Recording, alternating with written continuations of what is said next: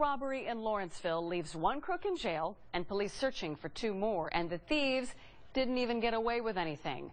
This robbery happened at a Wells Fargo branch on December 28th.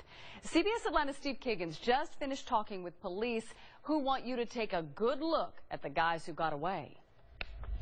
Cops say the crooks showed up in two vehicles and they caught up with one of them, but two of those suspects are still on the loose, and so is their getaway car. Take a look at what surveillance cameras caught at this Lawrenceville Wells Fargo bank branch last week.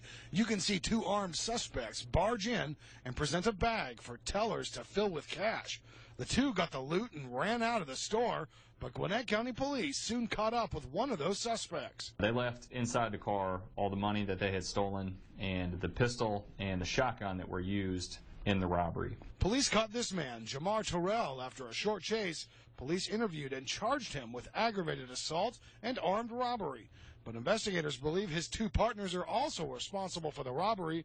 Gwinnett County Police are now on the hunt for these two men, Thomas Birdsong and Marcus Rutledge. We would recommend that people consider them armed and dangerous. We don't know if we got all of their guns in the car or not. Police think a car like this 1992 Honda Accord is what they used in their getaway. Now, if you can recognize either of those two suspects that are still on the loose, you're urged to call Crime Stoppers at 404-577-TIPS.